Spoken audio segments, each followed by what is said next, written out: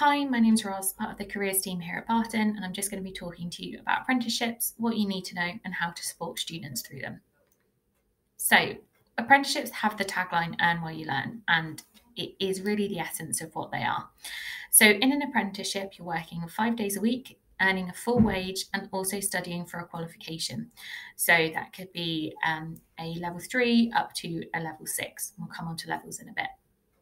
They can last anywhere between 1 to 5 years, depending on the level of qualification that is being undertaken, and they're available across a range of sectors. So we can see here are the best employers in the UK for apprenticeships, and there's a huge range of employers across various different areas. On a local level, these are just some of the employers we have in the South. We're really lucky where we are. We have a lot of different hubs of industries, and we see some big employers recruiting in our area. It's really important when looking for apprenticeships to look beyond the company, so looking beyond just what a company do. They all have different areas of business and tend to hire apprenticeships within those areas, so it's really important to look and see all the opportunities that they are hiring. Apprentices typically get the same benefits as employers, so they get the holiday allowance, they might get access to a pension scheme, various other benefits the company runs, so they can be quite a lucrative deal. They also don't pay for their training, which is another bonus, and certainly attractive to some students when it comes to thinking about debt. Applications can open as early as August 2021 for a September 2022 start, so it is really important to be prepared, and we'll come on to how you can prepare a little bit later. So those levels of apprenticeships, they can go from a level 2 equivalent to GCSE right up into a level 6 or 7. As you move up those levels of apprenticeships, there are fewer vacancies and therefore they're more competitive. We generally advise students to apply to as many as possible and to look at a level 4 or above, because then they're looking at the next level of qualification up from what they've studied at Barton. However, there are some industries or roles where you will need to start at a lower level to get that base knowledge and build the skills from there. So it's really important just to see all the different roles that are available.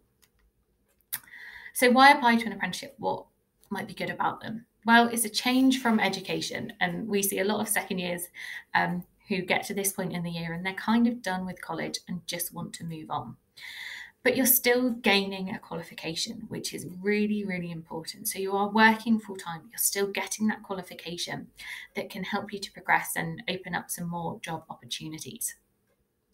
You're also in a position where you're learning from experienced colleagues and staff. This is so important. Apprentices are like sponges. They can take on so much information from those around them, and it's just so valuable for their growth, and it can really help them to break into an industry they want to get into.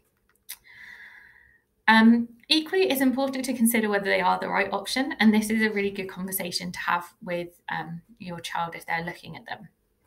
They are still underrepresented in some sectors, and they're not perfect for all roles. For instance, within the arts sector, there are very few apprentices where you're actually doing art. A lot of the roles will be conservation or management, which might not be exactly what you are looking for. They're also competitive, as I said, and demanding. Your studying is combined with working a full-time job. So you're balancing those two things. We all know what working a full-time job is like. So with your studying, you sometimes have to use those evenings and weekends to finish any work you might need to do. It's also asking, is a permanent role guaranteed? What happens after the apprenticeship? Is there a role guaranteed, or will I have to look for work again? And also, am I going to be treated well and paid fairly? Sadly, the current minimum wage for an apprentice is £4.15 an hour, and there are some apprenticeships who pay that much. Typically, we see around £15,000 to £18,000 as a starting salary for apprenticeships, and that's what most employers offer. But there are some who pay the lower wage. So it is really important when looking at apprenticeships to look at how much you're going to be paid and go for those which pay you what you're worth, so paying you that higher wage. It's also thinking, could it narrow down future options? For instance, if your child is interested in engineering, an engineering degree is very broad-based. For a broad engineering degree, they can specialise in lots of modules, but it's still very broad. Whereas an apprenticeship, you might be just looking at one engineering kind of area, so maybe electrical. And if you do that apprenticeship and then decide, actually your interest is mechanical engineering, it's quite difficult to see the transfer and change over to that. So it's really important to think about, where do you see yourself long term? And the last point, and one which is an interesting conversation to have, are they ready for the world of professional work? It is a full-time job, it is a professional role. Is that something they're ready for, or do they need a bit more time to mature? A key message that we give is apprenticeships are not the easy option. Successful applicants have to prepare for applications just like you do for a UCAS application, and apply to as many apprenticeships as they can. Sadly, rejection is part of the process. We have students who apply to kind of 20, 30 apprenticeships and are lucky if they get 1 or 2 interviews and offers. They're really, really tough. This is why a well thought out plan B is really important. What are you going to do if you don't get that role? A well thought out plan B is even more important in the times of COVID. COVID has had a huge impact on apprenticeships, and we're only seeing the half of it at the moment. So a lot of our students in the year who were affected by COVID and their exams were cancelled, a lot of them had apprenticeship offers pulled or revoked because the companies stopped hiring. So there are fewer starts, and we're anticipating fewer starts with kind of the time it takes for the economy to recover. Good news is people are still hiring. There are quite a few apprenticeships out there at the moment, but it means they're going to be even more competitive. And that's why having a plan B is now more important. So a plan B is typically UCAS. It's the most common option, it's kind of the easiest option, and it gives you security. So we advise all students who apply for apprenticeships also do a UCAS application. It means they can have both running alongside each other, and they can kind of compare and contrast at different stages to see what they're leaning towards. We often talk with students considering apprenticeships to look at degrees with placement years or sandwich years. These are years in industry where they get a year's paid work experience, so their degree is a bit more vocational and they can kind of see what it's like in an industry. But they also might want to consider a HNC or a HND qualification potentially. That's a qualification which is equivalent to a first or a second year at university, and is just a bit less demanding than a full degree. It's also considering other options and broadening horizons. So if you are interested in one specific role, in one specific sector, looking beyond that, or looking beyond Hampshire, seeing what other options are available. Considering employment as well as a plan B, or a gap year. Gap years is one to think about, and thinking about making them meaningful. If you do take a gap year, you'll be asked in interviews, what did you do? How did this help you to get to where you are today? So it's really important that you make it a meaningful time. So when searching for apprenticeships, there are lots of websites you can use. So there's the government website, some student websites, as well as some local websites like the Access Southampton Jobs Bulletin. Unifrog is a great tool which we as the college have bought into, and it's fantastic for careers research, but also finding vacancies. So you can actually shortlist apprenticeships on Unifrog, and it pulls in all the information so you don't have to search around loads of different websites. You can filter them by distance, by start date, all of this. And it's really, really good to help students to see all the stuff that's out there, and they get the opportunities to their fingertips. You can also look at company websites directly. So follow them on social media, create alerts as well. You'll get the information directly from them. You can know when they open and get your application in as soon as possible. It's also attending any events in college, so our Futures Fortnights events, which are coming up, and also the employer talks and careers in days that we do. Get to know the employers, see if you like them, and see if it's a company you want to work for. When applying for an apprenticeship, annoyingly, there is no uniform way of applying for an apprenticeship. Every employer does it slightly differently. Some will have just an application form or a CV and a cover letter. You submit that and then you get called to an interview. And some might have a more drawn out process where you have 5, 6, 7 steps before even getting to an interview. And that's because they get thousands of applications and they have to narrow them down to the handful they're going to interview. So it could be online testing, so aptitude tests, they could have assessment centres, video interviews, situational judgment, all of that before they get to an actual interview. But we help students prepare for all of these, and preparation is really important. So preparing, you have to know what that application is going to entail and how to prepare for it, but also it's demonstrating commercial awareness and demonstrating an understanding of the role and the sector and how are you going to achieve that. So it might be through some Q extras. We strongly advise students to undertake Q extras here at Barton, and you can look at things like the Job Smart or the employability skills and apprenticeship Q extras that we as a careers team run. The employability skills Q extra, this is focused on getting your skills ready for the workplace and also applying for those roles. And it's either a Q extra or it's a compulsory course for students who do not complete a UCAS application.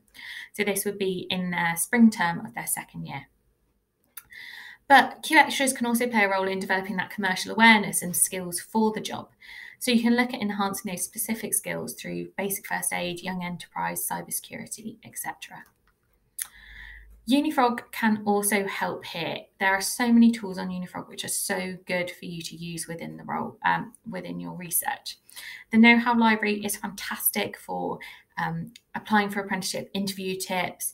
The Read, Watch, Listen tool as well. Students can now go on and see areas they're interested in and read and learn a bit more about those areas, and they can undertake some free MOOCs as well. They can also record competencies on there, so the skills they have, and this really helpfully pulls through to the CV tool. It's amazing. The CV tool does it all for you. You fill in the information, it does all the kind of formatting. It's really fantastic. Parents can also get access to Unifrog, and we put this information in the Parents Bulletin for you guys to look at. And you can really help and go through it with your children and help them to get the most out of the platform. The other support that is available, there's plenty of it. The Futures Fortnight, which we are currently running at the moment, or it's coming up depending on when you watch this. We also do careers in days and other opportunities to network with employers. We're always running these and getting people in, so it's really important to engage with these and encourage your children to engage, because this is how they can build those networks and understand a little bit more about them. A really good example of this is Thomas, who is the second picture down. He attended our Futures Fair, which we run, and we have employers come in, and he started chatting to Taylor Wimpey, and he is interested in quantity surveying. He talks about whether they did a degree apprenticeship and whether he could get some work experience. He got work experience with them, attended a 2-week placement, liked it so much he attended another placement in his next holidays, and they set up a quantity surveying degree apprenticeship just for him.